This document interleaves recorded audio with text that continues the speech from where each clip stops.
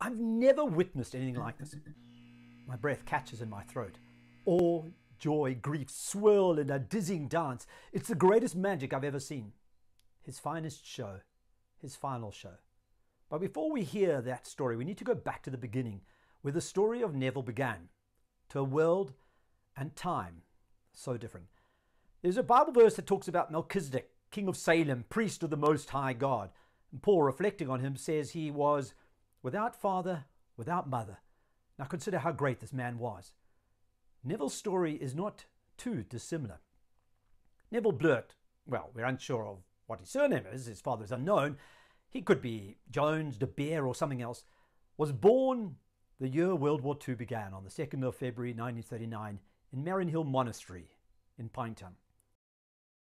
Neville's early years were around the Durban harbour and late on the Berea with his mum Doreen.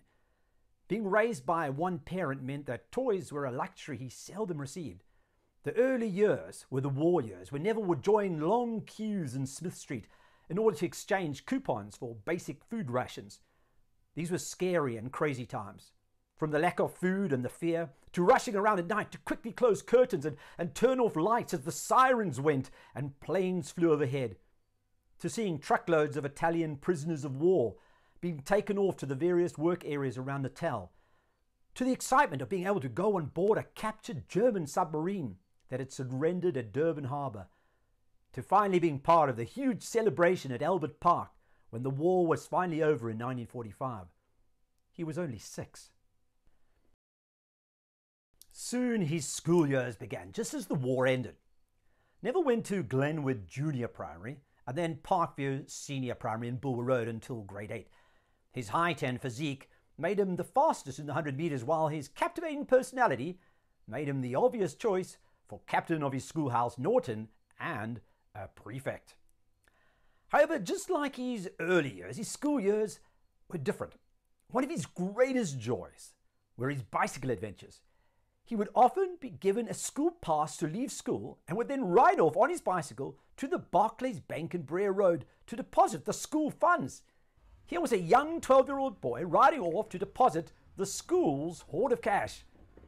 Not only would he do regular trips to the bank for the school, but on one occasion, he was asked to ride all the way down to Addington Senior Primary School to hand out some survey forms, a distance of about 10 kilometres. Obviously, such a long trip necessitated a stopover at home for lunch, and finally returned to school at the end of the day. However, there were the times when he got into trouble. One occasion was when he got into trouble with a teacher by the appropriate and ominous name of Mr. Bullymore. Now, the punishment meted out in those days was to stand outside the classroom. The problem was that if you were spotted by the headmaster standing outside the classroom, then the wrath of the cane would come upon your rear end.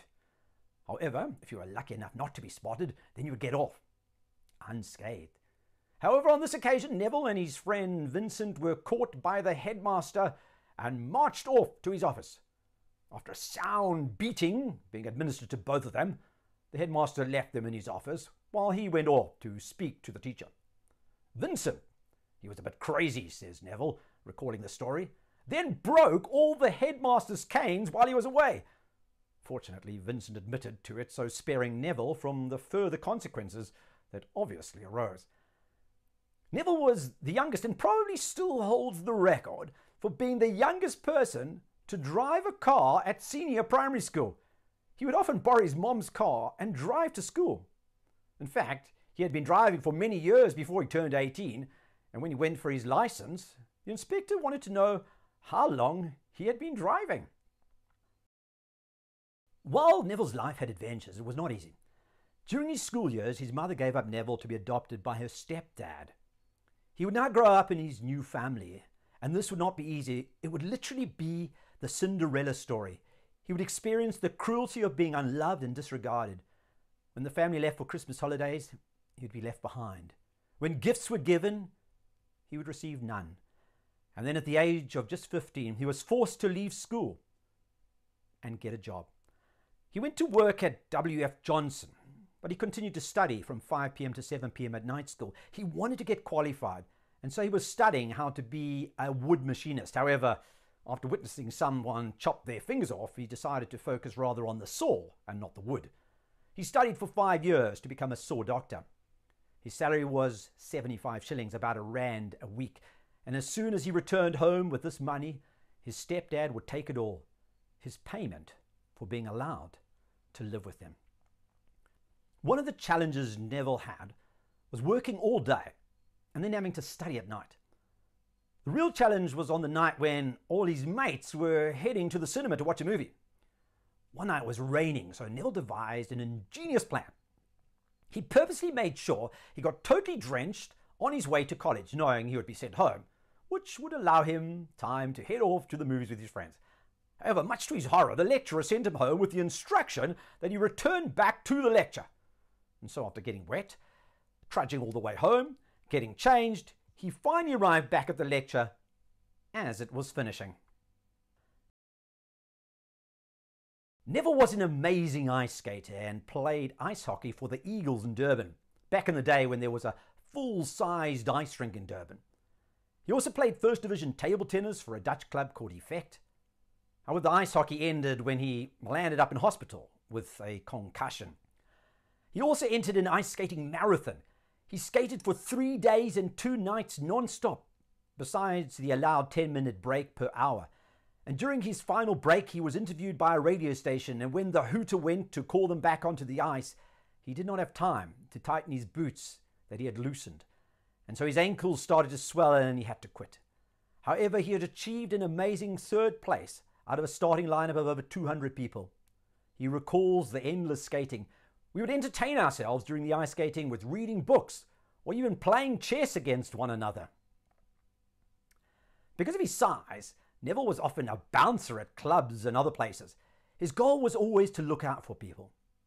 His younger cousin Barry recalls how often he would come to his rescue when someone picked on him. On one occasion, a burly chap was worrying a girl at a party. Neville told him to leave her alone. Barry recalls. The big guy then said, "What are you going to do about it?" Well, he soon found out as Neville physically picked him up and tossed him over the fence. Moments later, the guy stormed back shouting, "You will regret doing that!" only to find himself thrown back over the fence again. He never returned. Everything would change in 1958 at the age of 19.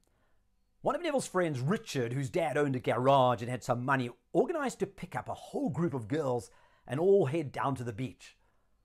On the way down to the beach, they stopped to pick up a young, beautiful-looking girl called Anne. There were so many in the car that at that stage Neville decided with a mate of his to jump into the boot for the remainder of the trip. After picking up some nurses from Addington Hospital, they headed to Blue Lagoon, the cool place to hang out. Finally being freed from the boot, Neville got his first real look at Anne. Wow, he thought, she can't be more than 12 or 13 years of age, and she's hanging out with us? Well, as it turned out, she was 17. And so started the romance, which would continue from then until they were married on 18 December 1964. And soon came the batch of kids, with Craig born in 1966, followed by Stephen in 1968 and Matthew in 1970. Things were quite different back then, Neville recalls. I remember pushing Craig in a pram at night in West Street while we were window shopping. The early years were spent at a flat in Bishopsgate in Smith Street, and then later on in Russell Mansions in Russell Street. And finally they bought some land in Pinetown where Neville owner-built their first house. When the kids were small, we used to go and pick up 2 kids from a shelter home every week, Neville said. It was a home for children who had been abandoned by their parents. These 2 children were the only 2 who were never picked up by anyone, and so we would pick them up. However, we started to get very attached to them, and were then warned by the home that the kids' parents were around and that we must be careful of this attachment as they could not be adopted. And so we had to try and reduce our time with them. The magic was now everywhere. Neville's life training was preparing the greatest magician ever, one who would bring awe and joy and love to everyone. After graduation, Neville decided the fun thing to do would be to join the Rhodesian army. It sounded like it would be quite an adventure, and there was the promise of being able to see the world. After spending 1 month in the army, he realized that the prospect of touring the world was highly unlikely. Also, he could not realize his dream of being a paratrooper. South Africans were given positions that kept them near South Africa. So, after 1 month, he decided this was not what he wanted, and he gave his rifle and kit to his cousin, who was also in the army, instructing him to hand it back to them when the officer returned. However, his cousin promptly forgot all about the kit in his locker. Before returning home, Neville went and stayed for a while in Bulawayo, and then finally hitchhiked all the way back to Durban. It was not easy, he recalls, as there were no proper roads. Most of the time, there were just 2 concrete strips for the cars to drive on. By the time he returned back home several weeks later, he was a wanted man. Police from several countries were looking for an armed AWOL soldier. It took a bit of quick explaining to avoid arrest.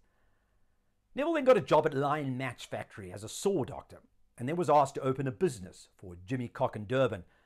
He did this and ran the business for 5 years. He was then approached by saw specialists to come and work for them, which he did while continuing to work for Lion Match Factory at night. This proved quite tiring, and after 4 years, he decided to open his own business, Pine Saw. He had this business for over 20 years, and finally sold it when he was approached by an investor. He stayed on for a while as the manager and then left and spent a while trying his skills as an estate agent. And then finally in 2002 he joined Unischool, where he worked as a manager and in various other capacities until he retired in August 2007. However, even at 81 years of age, his old saw sharpening business was begging him to come back and work to train people, even if it was just for a few days. And Neville would do this from time to time. His magic touch, transforming lives. However, the real magic was in none of these things. It would be found in something he had never known about, and something he did not even like. Neville was quite anti-church growing up. He really enjoyed his soccer, but was not keen on church because soccer was on a Sunday at the same time as church. It was amazing, he recalls. But after I was baptized in 1964, soccer moved from being at the same time as church to afternoons on Sunday, and then to Saturday. It just shows that sometimes we have to show what is most important before God will help out. And this was something Neville would do for the rest of his life. God first.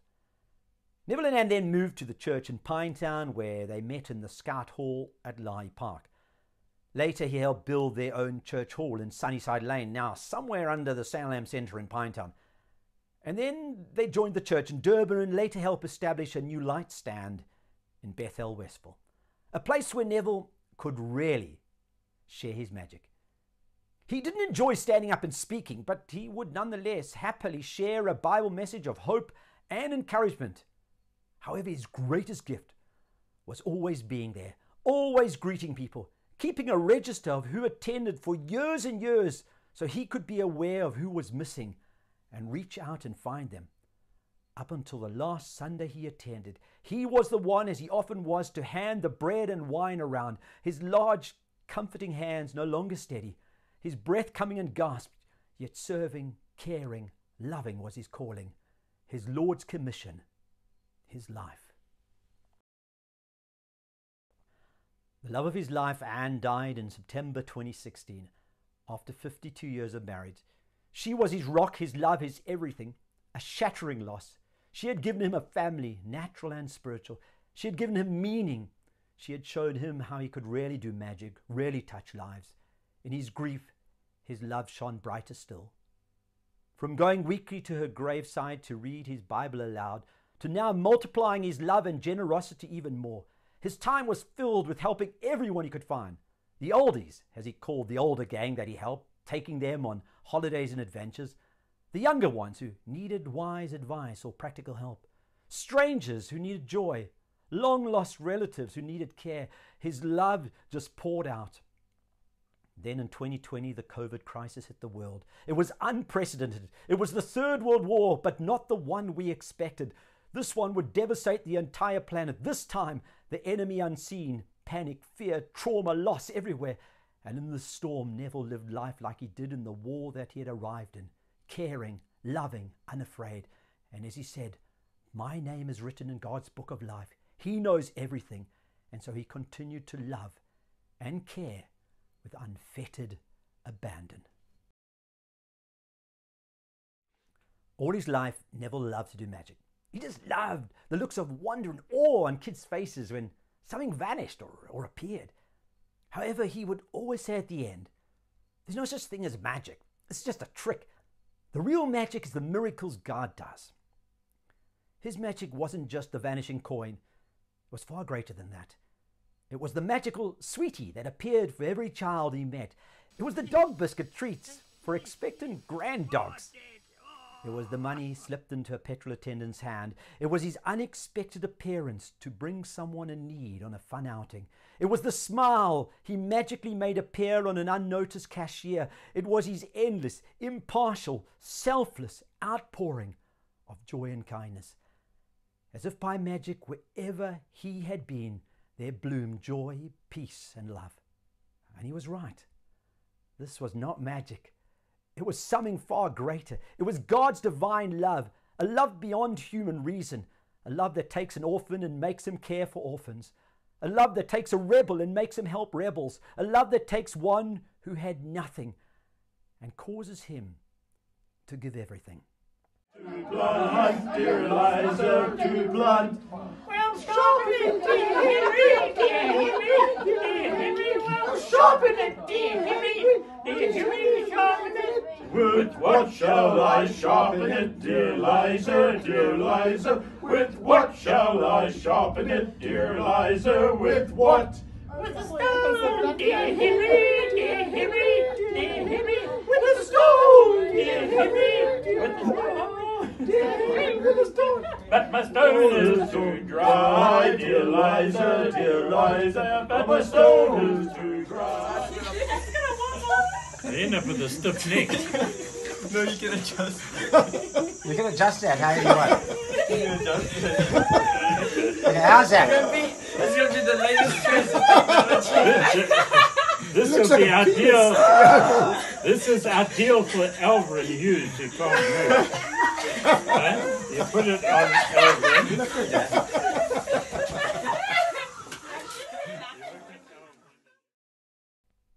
And so I stand at his bedside.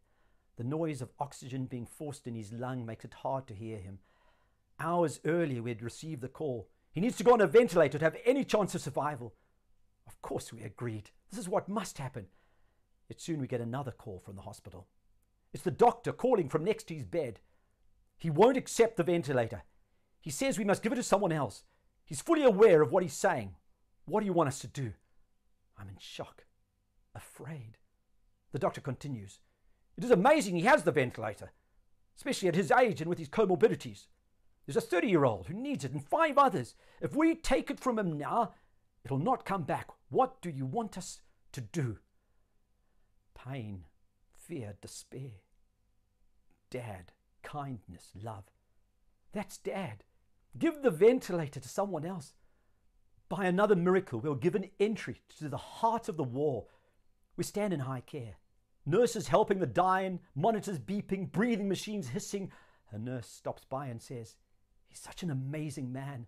I told him his nose was blue. He said, 'Of course it is. I'm a Blewett.'" His magic's still at work. Dad looks at us. He immediately points to the drawer next to his bed and gasps, saying, "My wallet. I get it." He points at the card. "Take the money. Give it to everyone in need. Take my car." And then as he gains strength, he asks after everyone. He prays for God's blessing on all the sick. He gives thanks for everyone in his life. He squeezes the oxygen mask to give himself more air. And then he says, He's such an awesome God. He can't get any better. And I give all praise to him. And I give God thanks all of you. Praise be to God. Amen. a dying man gasping for breath, looking with love and compassion on those around him. I've been blessed to see Jesus living, loving and real in Dad. My breath catches in my throat. A lesson of love shown to us, a lesson of love we must now live. without father, without mother, without descent, having neither beginning of days nor end of life, but made like unto the Son of God, abides a priest continually. Now consider how great this man was.